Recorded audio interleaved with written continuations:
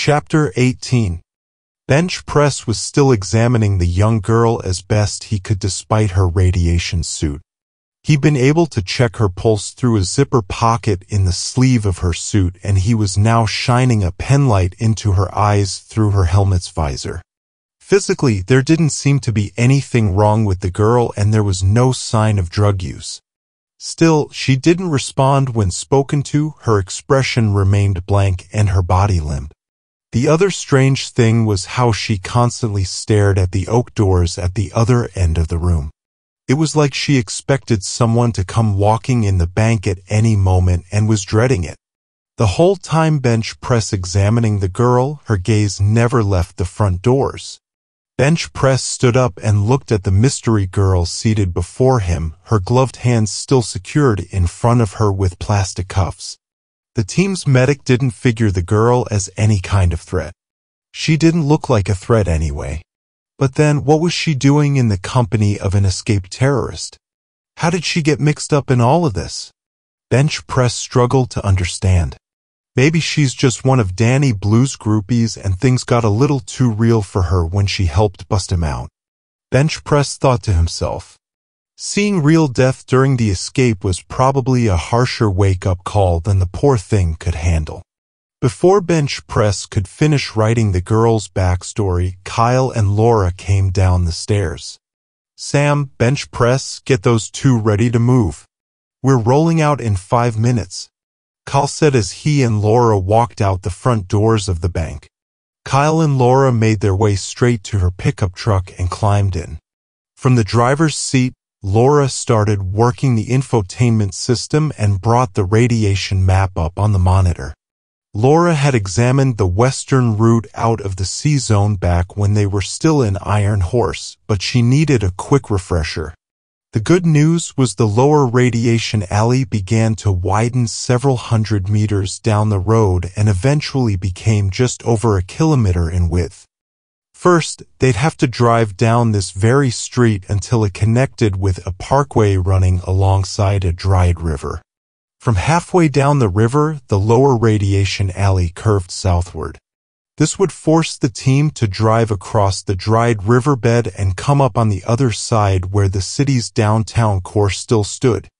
After driving through the financial district, the team would find a freeway on-ramp giving them a straight line out the west end of the C-zone.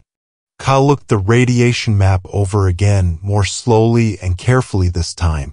As the young bounty hunter scrolled the route on the infotainment screen, he made mental notes of all possible choke points. If I wanted to ambush me, where would I do it? Kyle asked himself. Laura, keep the engine running.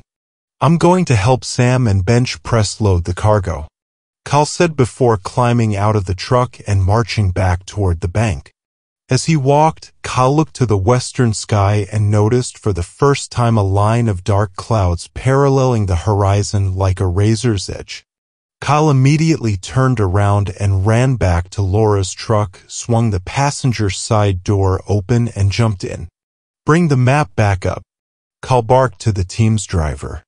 Laura waved her gloved right hand over the infotainment screen and the radiation map reappeared. Kyle reached over with his own gloved hand and punched 2 buttons beneath the monitor. The blotchy, multicolored filter showing radiation levels disappeared and the image became a normal satellite shot. Both Laura and Kyle died a little inside when they saw the rain clouds 5 clicks west of their position. Sam, Kyle began to say over his suit's radio. When you were monitoring the weather network and checking the wind patterns, did you notice a rainstorm west of our position? Back inside the bank, Sam was still standing behind Danny Blue. The breacher then remembered the weather report he'd seen just a couple hours earlier. If it wasn't for the visor of his radiation suit, Sam would have done a facepalm.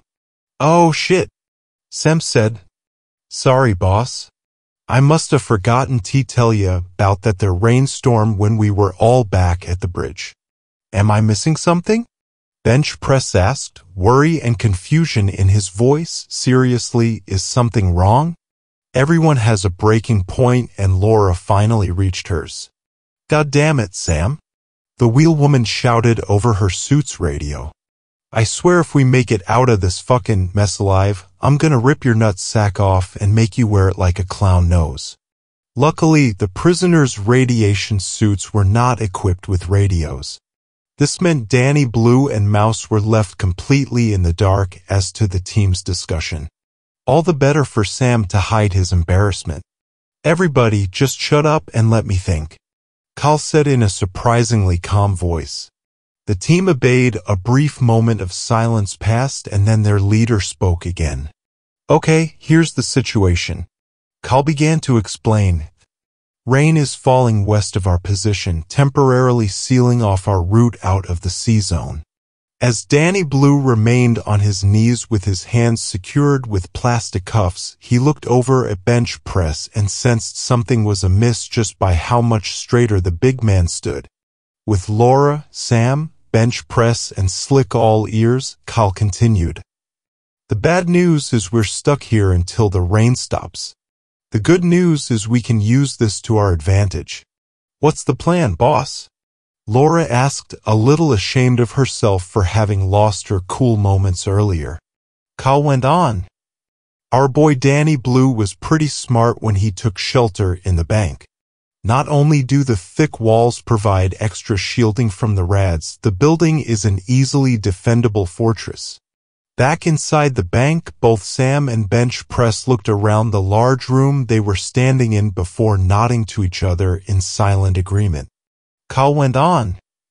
This is the narrowest point along the lower radiation alley.